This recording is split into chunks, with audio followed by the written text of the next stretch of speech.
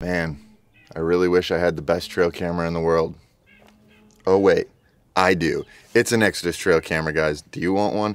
We're gonna give one away. Simple as this: like our videos, subscribe to our channel, and comment for extra entries. If you're a subscriber, long-term subscriber, you know the drill. You know how this works. If you're new, that's how you do it. Simple as that. We're gonna give one of these bad boys away. If you want to win, like, comment, and subscribe. Free camera? Why not? Greetings, everybody, from the blind. We're dealing with a windy day here, so we figured we'll get a little work done and get you some videos. So today's topic, man, it's a big one. I mean, we spend all year putting these food sources in. Maybe you put beans in, maybe you put corn in, maybe you put radishes in, maybe you put turnips in, maybe you hunt over alfalfa. We do all this work, but you don't really know when the right time is to hunt each of these food sources. And I'm here to tell you that there absolutely is a right and wrong time to hunt grain over green. Okay, we've heard this concept talked about before, maybe on some bigger hunting channels, things like that. We're going to take a little bit of a deeper dive into why you should be hunting, where you should be hunting, when you should be hunting there. Before we get into it, you know the drill. It's booking season. We're damn near booked up at this point, and honestly, by the time you see this, we might be, but reach out anyway. If you're looking to learn more about your property, how you can make money on your property, how to pull more bucks off of your neighbor's property, things like that, and you just want to learn more about deer habitat, go ahead, head over to whitetaillandmanagementservices.com, send us a message, and we'll get something booked for you. Hopefully we still got spots. Number two, if you love Vortex swag, like the cool stuff that I'm wearing, head over to vortexoptics.com, use code WLM20. That'll get you 20% off of all their apparel. Christmas is coming. They got some cool stuff. Head over there and buy that stuff if you want a good deal. And then eurooptic.com. Head over there. WLMS VTX10 gets you 10% off optics. Let's get into it. Green versus grain. Like I said, we spend a lot of time planting these food plots. You put so much money and so much time and effort into putting these food plots in, but nobody ever thinks about when you should be hunting which. Maybe you only put in a green plot. Well, you really limited yourself at that point, okay? Hopefully you have a diverse amount of, or maybe not an amount, but a diverse catalog of food plots across your property. You know, you don't just have clover everywhere. You don't just have green food sources everywhere. You don't just have beans everywhere. You don't have corn everywhere. You need to have diversity. First step of food plotting is diversity is key. Okay, you want to give them a buffet, and is a good way to put it. You want to give them all the options so that they don't have to leave. If you have palatable food throughout the entire season, and you have correlating bedding, you should have the deer all the way through the season. So, with that being said, there are certain times in which you should be hunting certain food plots. So let's get into the grain, because that's really a big one this time of year.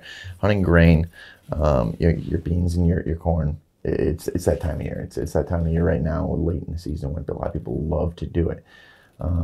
The times in which I love to really hunt over grain is when those cold snaps come. Like when you get the northwest wind, you know, look for these correlations. When you get the northwest wind, and sometimes you'll get the high pressure fronts along with that. And although that's not super important to me in a lot of aspects, it is when it comes to hunting over food sources. These are things I look at. So I'll be hunting over grain a lot of times on the northerly winds, and the cold fronts come in. And the reason that I hunt over those grain food sources instead of the green food sources is because they're way more palatable. They're easier to literally physically eat in those scenarios. And if you think about this, let's think about your green food sources for a second here. Your radishes, your turnips, anything like that. There's moisture content within those plants, okay? And even if it's just the greens, maybe not even the bulbs, there's still moisture content, okay? And it's a little bit harder for those deer to eat and digest when it's frozen. Okay. Another thing about these green plots is they're hard for deer to dig up, especially when everything is once again frozen. So the nice thing about grain is grain will stay above your snow if you end up getting snow in your part of the woods, or part of the woods in your part of the country, your neck of the woods. So green, and when I say grain, I'm really talking about your corn and beans. So you know, whether you get a bunch of snow, whatever the case is, I just like to really hunt over grain on those northerly winds when you get a cold snap, because it's an easier food source for those deer to eat, just physically, okay? And I think that's a lot of times why when we talk about, you know, when should you be hunting which, I think that's why we see deer a lot more on those really frigid cold days hitting the grain. And it also might be a nutrition thing too.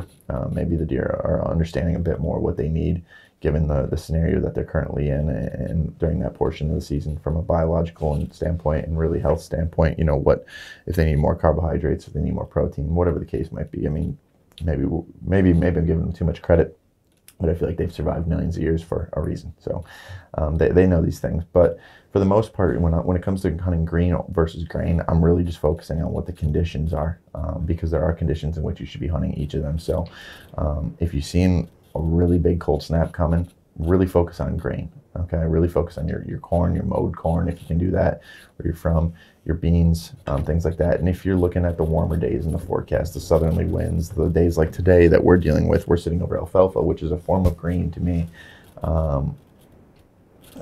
Those are the days you really got to be sitting over the green, right, when it's not frozen solid and they can actually come in here and feed on those food sources. So if you guys like these tips, you like these videos, make sure you head over to, well, you're already here.